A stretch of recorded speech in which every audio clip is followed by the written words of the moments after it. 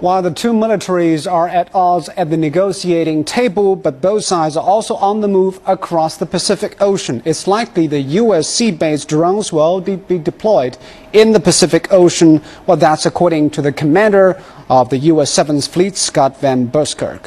While this 11.6-meter-long X-47B has a wide span of 18.9 meters, it is capable of subsonic flying as high as 12,000 meters with an attack range of at least 2,000 kilometers.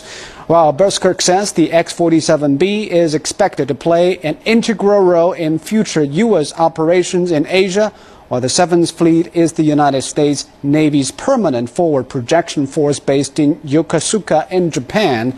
At present, it is the largest of the forward deployed U.S. fleets, with the aircraft carrier George Washington over 60 ships, 350 aircraft, and 60,000 Navy and Marine Corps personnel.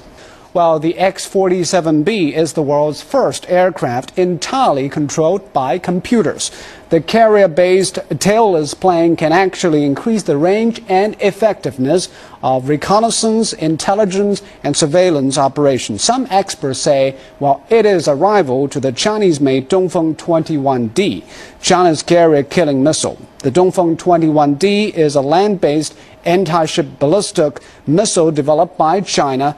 It is the world's first weapon system capable of targeting a moving aircraft carrier from long-range land-based mobile launchers. Well, the missile enhances China's ability to prevent U.S. carriers from intervening in the Taiwan Straits. That's why the X-47B was introduced, for its quick response and its ability to intercept missiles.